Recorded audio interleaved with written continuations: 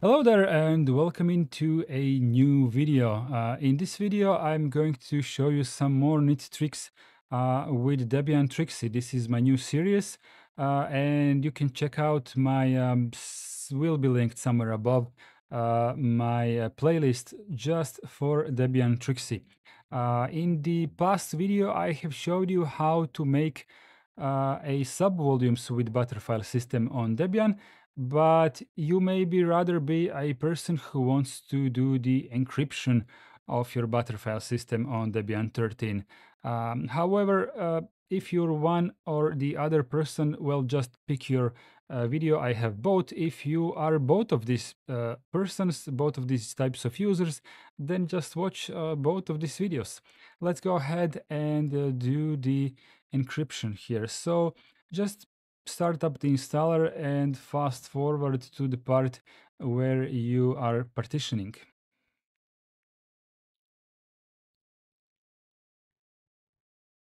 Here we go, ladies and gentlemen. We are now starting up the partitioner. Let's go to manual method this time. Choose your hard drive here. Create a new empty partition table on this device. Absolutely yes. Go to the free space, create a new partition and choose the size of your FE partition. Let's make it 128 megabytes. I think that should be enough. If you want to be on the safe side, you can make it bigger, but I don't think so. Use S. You're going to choose your FE system partition here. There we go, and we are done with this one. Now switch further down to the rest of your free space and you're going to create a boot partition. So this one you may want to make slightly larger, so let's make it half a gigabyte and we are going to make it mount point boot because we need a unencrypted boot partition because we are going to encrypt everything else. Use as you can choose whichever file system you like here. It won't make much of a difference overall. Done setting up the partition here and voila. Now for your crypto setup, create a new partition. Just choose the entirety of the remainder of your partition size, of your hard drive size. Just press enter here and use as physical volume for encryption. This is important. This is going to be like your encrypted hard drive, but in the form of a virtual one. Just go ahead and press done setting up your crypto. Now go ahead up there and press configure encrypted volumes. Do you want to write the changes? Absolutely yes. Just click finish here. Do you really wish to erase? Yes. I would advise you to let go this erasing procedure to finish all the way. It is going to make your encryption a little bit more secure. But in this case, I'm going to press cancel because I want to make this tutorial as short as possible.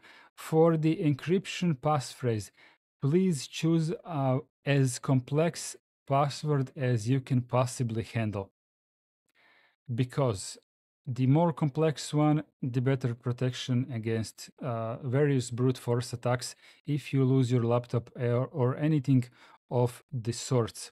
For now, I'm just gonna use a very simple one, but please do not do that.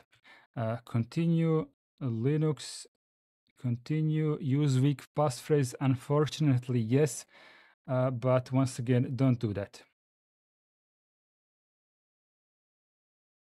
Here we go. Now it looks as we have two hard drives. So on our main hard drive, our physical hard drive, you have your UEFI partition and you have your boot partition and then you have your crypto. However, your crypto here has some of the free storage on it.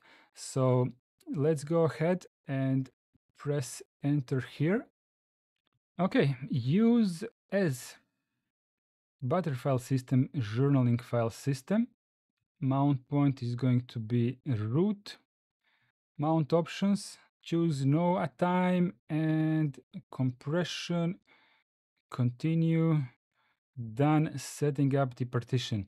So the way we have your layout here is that we now have your root file system encrypted.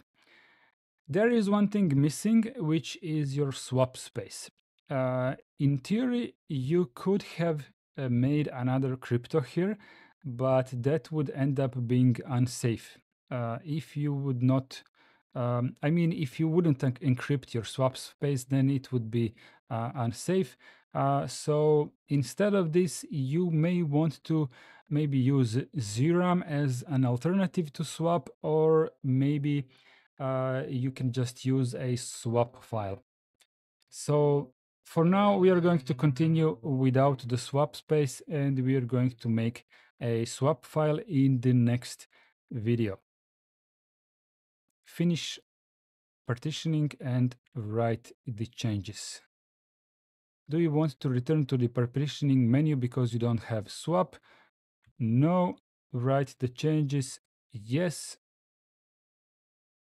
And voila, let us finish the remainder of the installer, and then I'm going to show you what we have.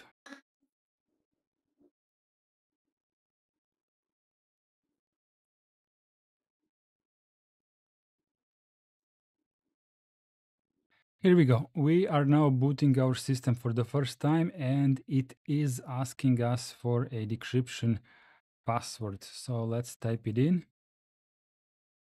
Crypt setup successfully, and now booting is going to finish, and now we can log in.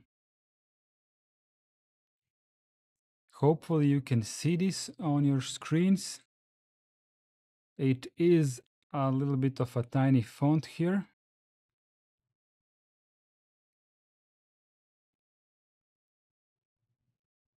Here we go. I have logged in into the same machine via SSH, so I can easily zoom in on the font here.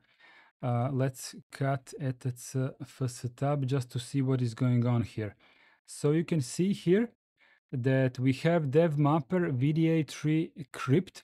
This is our block device, which is mounted on root, and it is already a root FS sub-volume of Butterfile system. So at this point, you can just use the same device to mount /home in the same way I have shown you in the previous video, which was titled something like Butterfile system with subvolumes. So you can now add another subvolume for home and stuff like that. So there you have it. This is going to be the video for today. In the next one, we may add some swap files. We may add some swap partitions. There are many ways which we can handle the swap configuration. So that's going to be interesting. Thank you very much for watching this video, and like and subscribe and stuff like that. And I'm gonna see you in the next one.